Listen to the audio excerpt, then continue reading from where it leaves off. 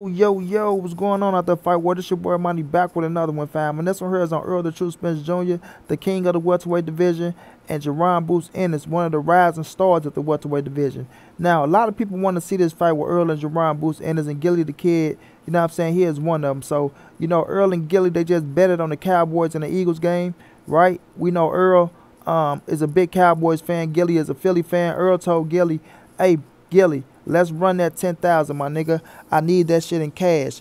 Don't wire me shit, right?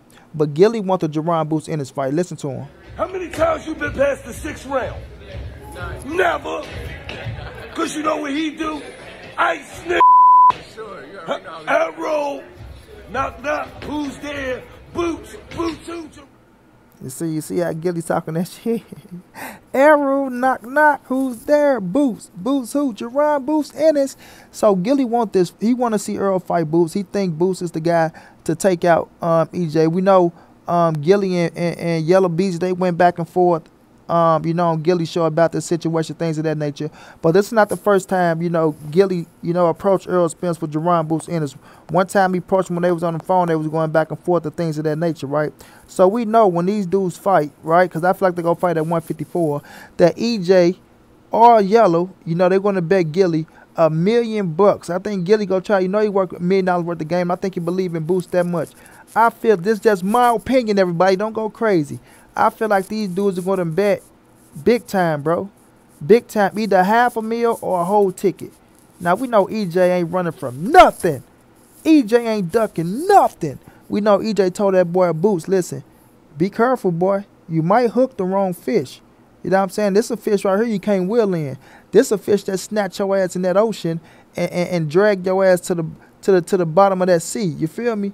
Drag it to the bottom and drown you. So, you know, Earl, you know, he always gives Jaron Ennis just doing his praises. Always talk about his skill set. You know what I mean? Let people know that that boy like that, right? He hungry. He wants opportunities, you know, just like EJ was when he was coming up. EJ wanted his opportunities, you know what I'm saying? But he had to earn it. He knew it. He knew exactly what he had to do. And he went out there and did exactly what he needed to do to be right now the king of the welterweight division.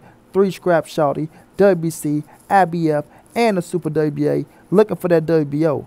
Now, Jaron Ennis, man, like I said, this a bad motherfucker, man. Hey. This a bad motherfucker, man. This boy got skills. This boy got speed. This boy got power. This boy got ring IQ. This boy got work ethic. This boy is Hungry. Matter of fact, I'm saying this boy is capital Hungry. And he coming, man. He coming. One way or another, Jaron Ennis will be a world champion at the welterweight division.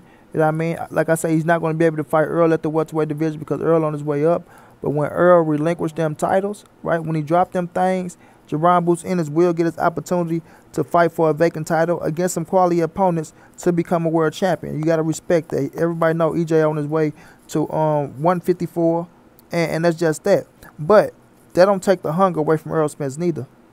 That don't take the hunger away from Errol Spence neither. So let's not get this shit misunderstood. And you know, people like to come out here and make it like Earl is afraid to fight Jaron Ennis. People saying things like, "Oh man, we all know that you know Boots is a real big threat to Earl, and you know Al Heyman don't want to put him in there with him because he feel like he'll beat him." You know, all this word shit. You know what I'm saying? A bunch of word shit that I'm not buying. You know what I mean? If Errol Spence felt like he wanted to stay at 147, that dude will fight anybody at 147. If you're in your position and put yourself right there to fight him, Errol Spence is going to fight you. You know what I'm saying? All he got to do is make business sense for EJ, bro.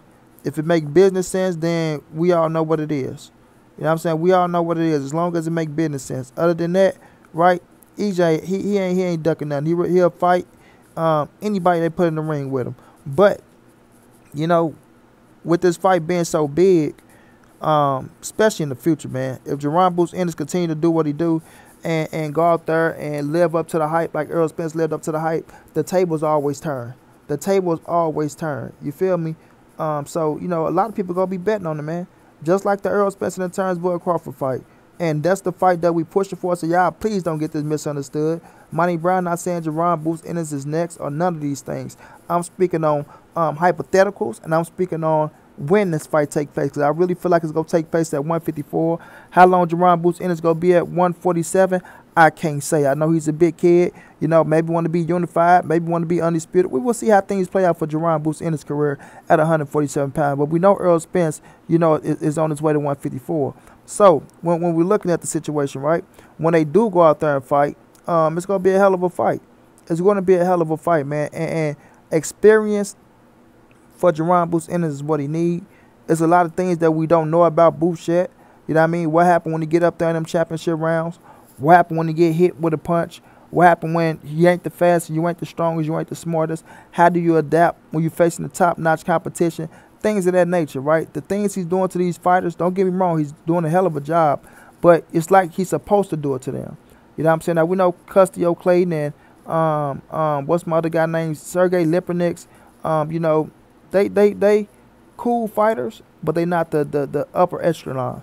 You know what I mean? They're not the upper echelon. They're not the fights that people are going to look at and be like, oh, well, man, Boots beat the shit out of him, so this, that, and the third. So, you know, but Boots is ready to prove himself, you know. But when it comes to Errol, man, Errol is very proven. He fought the top of the top, the big dogs, faced adversity, went over to other people's countries, fought other world champions. It's like he's seen it all, man. He's seen it all. That's why we want Errol Spence and Turnbull Crawford, because, you know, they're the two top shotters right now. I still believe it's taking place. It's going to happen. But, you know, it's never wrong with looking at, you know, the up-and-coming stars and placing them with the stars of today. You know what I'm saying? Like when Errol Spence was coming up, he wanted the Shans, the Keiths, the Dannys. He was right there on the Mercon and Devin Alexander undercard, letting them know that he was on his way coming. And, you know, Jaron Boots Ennis is like in the same position, man. He's in the same position. So we know Gillie, right? Gillie, we're going to call him Philly Gillie, because he fuck with Danny, he fuck with Fulton, he fuck with Boots, he fuck with everything from Philly, man. Everything from Philly. And this fight, he want the most. This fight, he want the most. He don't talk about Turnbull Crawford and Boots. He don't talk about none of that shit. He talk about Errol Spence and Jaron Boots Ennis, because Gillie know. Gillie know EJ is that guy. I'm going to repeat. Gillie knows that EJ is that guy. Just like everybody else know EJ is that guy. He's the king of the welterweight division. And how do you become the king of the welterweight division? By trying to knock off the king of the welterweight division. And Jaron Boots Ennis, listen, he'll face Turnbull Crawford because he understands who Bud is. Bud is a bad motherfucker. This is no knock to Bud. But they look at Errol Spence as that guy, as the it factor. Like Javante Tank Davis is, why, you know, everybody chasing Tank, because Tank got that it factor. Errol Spence has that it factor. You know, if you can beat Errol, you can become a star overnight. You can become a star overnight. You understand what I'm saying? Because Errol got all the hype, has the bigger fan base. You know what I'm saying? He's doing the pay-per-view numbers. So, you know, it's a no-brainer. It's a no-brainer when you look at the 147-pound division, who people really want to face the most, because you see who they lined up to face, man. They all lined up to face Errol Spence, man. They all want that Errol Spence smoke, man. You feel me? So, you know, everybody will get their time. Everybody will get their time. As long as they keep winning, as long as Errol Spence stand in the winning seat, doing what he got to do, stand on top, as long as they winning and stand on top, you know, it's going to happen, bro. It's going to happen. And it's going to be so much shit talk between Gillie, EJ, Yellow Beezy, you know, Philly and Dallas. And that's crazy, because we know they're in the same division, right, in the East. Philly and the Cowboys. Now you're going to have Philly and the Cowboys going up against each other again with Errol Spence and Jaron Boots Ennis, bro. And that's going to be a hell of a matchup. It's going to be a hell of a matchup, bro. One hell of a matchup. But like I say, everybody, don't get this shit twisted. Errol Spence and Turnbull Crawford for undisputed first at the welterweight division. That's the only fight Monty Brown is focusing on. That's the only fight Monty Brown won't. But this was too good to pass up, baby. It was too good to pass up, because, like I said, I rock with Gillie and $1 million worth of game. Y'all know EJ is my guy. I rock with Jaron Boots Ennis. I see, you know what I'm saying, the stylistic matchup and what type of bombshell that this fight will be when it takes place in the future. I know EJ go stay on this shit. Like, I really feel like this fight go come to fruition, bro. It's like one of them fights that's inevitable. It's inevitable, you know what I mean? Like when Errol Spence want to Keith Thurman, this ain't Errol Spence pulling no Keith Thurman. They're just Errol Spence telling Boots, listen, earn your keeps. When you earn your keeps, then I'll see you. Just like he told Turnbull Crawford, once I get these 3 scraps, I'm coming to see your ass. And what he doing now? He's coming to see turns Bud Crawford ass, and ain't no getting away from him. So the future will play out how it's supposed to play out. Gillie, once EJ beat this boy, I want you to send him his bread. Matter of fact, fuck Warren, like you say, pay him in cash, my G. Pay him in cash, because y'all know I got EJ beating Boots, but it's going to be a hell of a fight, man. I know a lot of y'all Philly boys going to be like, hey, Money B, this, that. I got EJ beating Boots, man. I'm standing with my guy, flat out. But Boots a bad boy, man. I rock with Boots. I rock with his pops. I rock with his whole family. Shouts out to Boots, man. Keep doing your thing. Most definitely shouts out to EJ. Keep doing your thing. And we'll just see how it play out when it happen, man. Shouts out to Gillie as well, man. Love $1 million worth of game. Y'all go tap in with it. And you know, like I say, when this fight comes to fruition, pick a side because it's going down.